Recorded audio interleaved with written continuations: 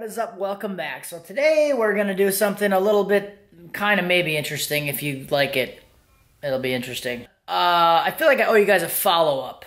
There was a question that was asked in a comment the other day, and I totally realized from that comment I never even told you guys what happened after I installed the methanol injection kit. So let's talk about that. But first,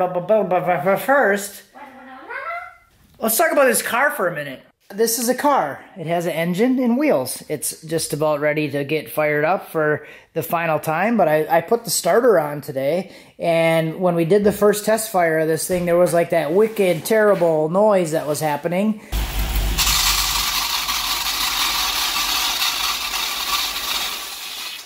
And I think it is actually the starter. Somebody commented and said it was the starter, and I believe it is the starter because the starter doesn't work now. So it started and it was like really struggling. If you guys remember that, it was like really struggling. I thought it was low battery, loose connection.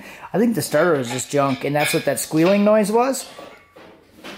So starter, I hooked it up and like clicked it. It's just click, click, click. It doesn't do anything, and it's junk. I even took the crank when my son had the key forward today. He pushed the key forward like it was trying to start it, and I spun the crank by hand, and I could just feel the starter grinding. So I'm going to throw a new one of them on there. But let's talk about this wicked mammal. So as you guys know, I did install the Snow Performance methanol injection kit, and I was having really high intake air temps. So on this truck, when I was doing a full quarter-mile pass, I was seeing temps upwards of 195 to 200 degrees consistently. It was, a lot of times it was like 160, 170 by the 8th mile. So launching, it would be almost ambient temperature, and by the 8th mile, it'd be like 160, 170. End of the pass was 195, 200 plus. So let's talk about what happened after I installed the kit. All right, guys, we're going to kick it old school a little bit here and not do the screen capture today. So you can see the temperature right here is at 194. And this is the end of the pass. So if I use look at the regular scan, so you can see this is the full quarter-mile pass. And this is actually the first 11.3 pass on the truck. So 11.3 at 120. And intake air temp at the end is 195, 194 degrees. So that's kind of warm. So if we open up the other files, so this is the first 11.3 pass on June 22nd. And then I had a couple other 11-second passes. And here I have 11.3 with meth, blew coolant line off. So I actually blew a coolant hose off because I forgot to put the little clamp on. Here we have 137 degree temp at the end of the pass, 138. However, my temp at the beginning of the pass was starting at 118. So there's 118 at the beginning, and here's 138 at the end. So overall, the temp only went up 20 degrees, which is pretty good. And if I look over here, at the end of the burnout, my temp was already up to 115.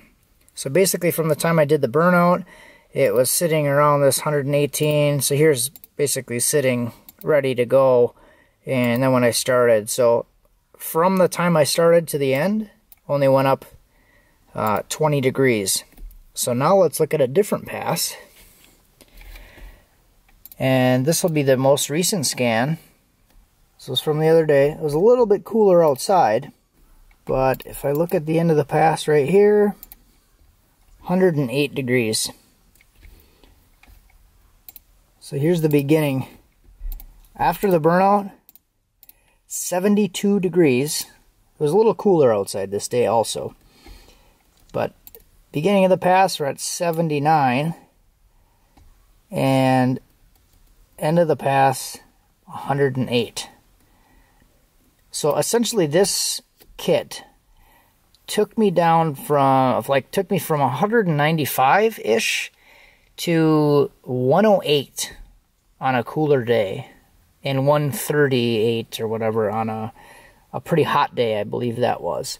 So I'd say it works pretty good. 60 to 90 degree reduction.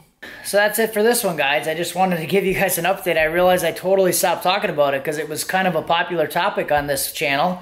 when I was having issues with it, and it kind of just died off. And there was a lot of you guys asking, like, well, what the hell happened? And I guess I just stopped talking about it because I stopped focusing on it because it wasn't a problem anymore. So that's essentially what happened. So now you guys know.